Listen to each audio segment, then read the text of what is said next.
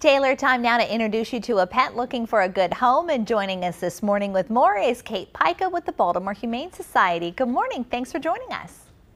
Thank you for having me. You are welcome. You have a 3-year-old named Gus to talk about today. I do, and Gus, I actually got to spend some time with him yesterday, and he is active, he is social, he loves people, he's very curious, he's incredibly smart. He already knows like all the basic commands: sit, stay, down. He can shake. He is truly, I have to say, there's a lot of dogs that are food motivated. Gus is toy motivated.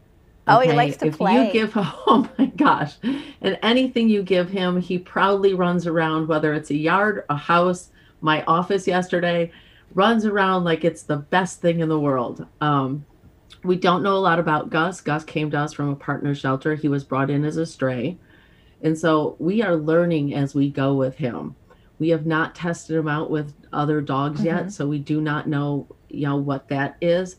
But by all means, if someone is interested, he's a large dog, just so folks know. He is large. He's probably about 65 pounds. He thinks he's a puppy. He looks like a good boy, and he knows all those commands too, so chances are there's a good chance he could even be potty trained. Right. And in a shelter environment, we keep an eye on that, and we always say partially, because a lot of times we'll find that they don't do anything in their kennels. Sometimes they do, but it might be the situation. You don't know what they're going to be like in a home, so you can never promise that. And, any home that they go into, even if they were potty trained, it may turn out that they end up, having a few accidents before they settle in, because they do need time to settle in. Yeah, they need some re-entry time. And listen, we've heard, we're going to get, I want to tell people how they can adopt Gus in just a moment. But first, one of the great side effects of the pandemic was the fact that so many animals have been adopted. But we've been hearing some disturbing stories at shelters across the country that as people are going back to work, they're giving their pets back. Have you guys experienced this at all? Not much at all so far. What we are trying to do and what we have done is that when people who have adopted call us, and either it's the situation has changed, is we'll work with them. If their financial situation, we work with them as far as the food bank, being able to make sure that they can feed their pet if that is the issue. If it's an issue of behavior because they've gone back to work, then we direct them over to our behavior and training department, where we will talk to them and we'll try to teach them what they can do in order to make that pet feel a little bit more comfortable now that they're home alone. And listen, something that you could do today if you want to is go to a sidewalk sale.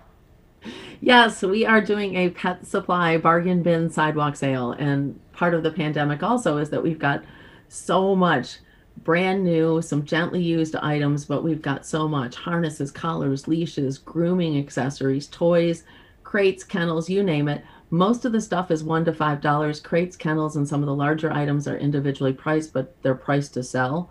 And we're doing that from 11 a.m. to 1 p.m. today, right out front of our shelter. We're excited, and it's just nice. It's great to be offer this to the community and have them be able to get what they need for a really good price. And so you're selling these items, but you're also looking for more donations. What do you need? The things that we need are things that we need at the shelter. A lot more animals that we have taken in need maybe some sort of antibiotics or whatever, and we always use little pill pockets for them. So we need pill pockets. Oh yeah. We need some Timothy hay and orchard hay for our small animals. That's an occasional need. Every few months we'll start to run a little bit low. And then, as always, any dry dog or cat food is welcome. That goes into our food pantry. That need is still way, way up there. We're talking 3 to 4 times what it was, 12, 15 months ago. Well, let's put our picture of handsome Gus back up on the air if we can, because we want to tell people how they can come, maybe do a meet and greet with Gus, because he seems like a really great guy. Yep, he is. And all they do is go to bemorehumane.org. Please fill out an application. It takes 24 to 48 hours to just process that, get back in touch with you, set up a meeting, and come on in.